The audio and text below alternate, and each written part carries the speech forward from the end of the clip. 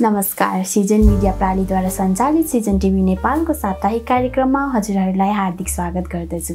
यसै सिलसिलामा सिजन मिडियाद्वारा हालसालै सञ्चालन गरिएको Mrs beauty queen Nepal season 6 2023 को विजेता हुनुहुन्छ अभिलाषा कार्की थापाजी। आउनुहोस् उहाँलाई स्वागत गरौँ। नमस्ते म्याम। स्वागत छ यहाँलाई हाम्रो सिजन टिभीमा। Thank you so much. आरामै हुनुहुन्छ? हजुर, म एकदम आरामै। अनि हजुर? हजुर, म पनि एकदमै आरामै छु। आजभोलि केमा व्यस्त हुनुहुन्छ नि? आजभोलि चाहिँ अब भर्खर पेजेन्ट सिद्धेको कारणले गर्दा इष्टमित्रसँग भेटघाट, फ्यामिलीसँग ग्यादरिङहरू अनि यताउति बोलाउनुहुन्छ, त्यसमा बिजी छु। सुरुवात चाहिँ यहाँको परिचयबाटै गरौँ न है। नमस्कार, म अभिलाषा कार्की थापा। मेरो जन्मघर गोदावरी ललितपुर र मेरो कर्मघर चाहिँ बालकुमारी ललितपुर।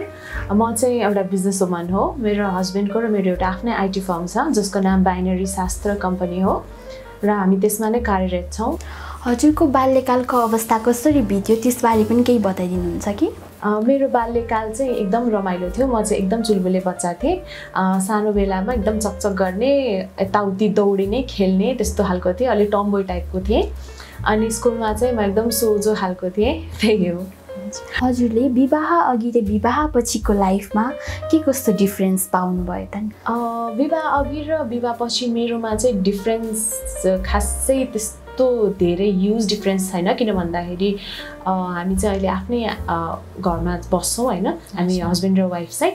अनि अब जिम्मेवारीता भन्नाले तपाईँ एउटा बुहारी भएपछि त्यसको छुट्टै जिम्मेवारीता छ, एउटा वाइफ भएपछि त्यसको छुट्टै जिम्मेवारीता छ होइन।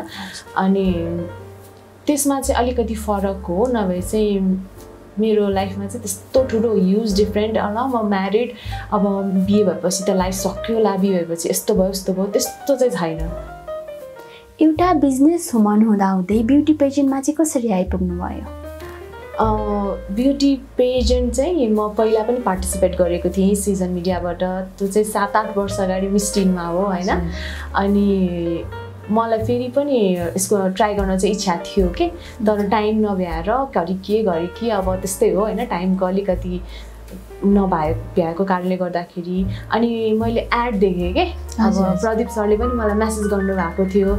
अनि मैले यस्तो सोचेँ, अनि घरमा सल्लाह गरेँ र इन्ट्रेस्ट छ भने जाउँ न त भने, त्यो हिसाबले चाहिँ म आइपुगेँ।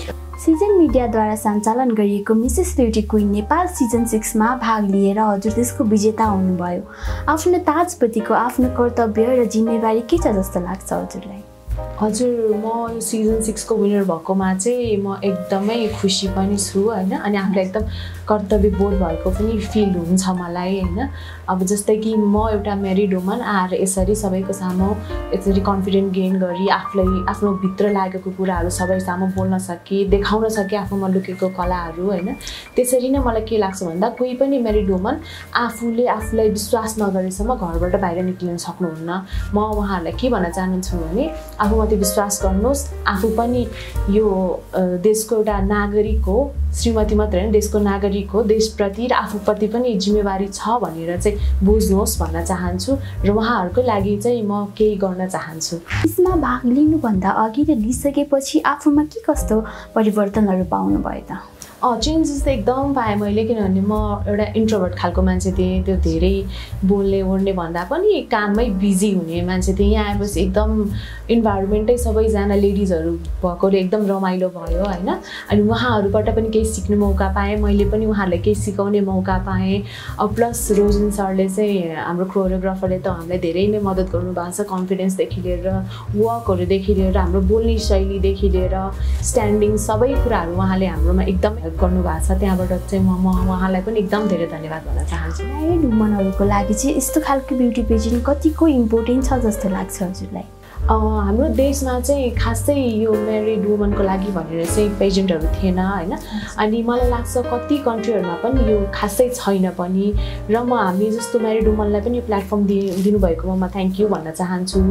र अरू जति पनि हाम्रो म्यारिड वुमन यो अहिले हेर्दै हुनुहुन्छ, इन्टरभ्यू हेर्दै हुनुहुन्छ भने म उहाँहरूलाई के निवेदन गर्न चाहन्छु भन्दाखेरि, आउनुहोस्, आफूमा भएको कलाहरू निखारिन्छ, आफूमा लुकेको प्रतिभाहरू बाहिर निक्लिन्छ, आफ्नो कन्फिडेन्स लेभलदेखि लिएर हरेक कुरामा एकदमै अगाडि बढिन्छ। त्यसैले म उहाँहरूलाई एकचोटि चाहिँ आउनुहोस्, जित्नको लागि नभए पनि सिक्नको लागि आउनुहोस् भन्न चाहन्छु।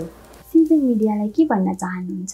सिजन मिडियालाई चाहिँ एकदम पहिला सुरु थ्याङ्क यू भन्न चाहन्छु। हामीलाई यस्तो प्लेटफर्म दिनुभयो।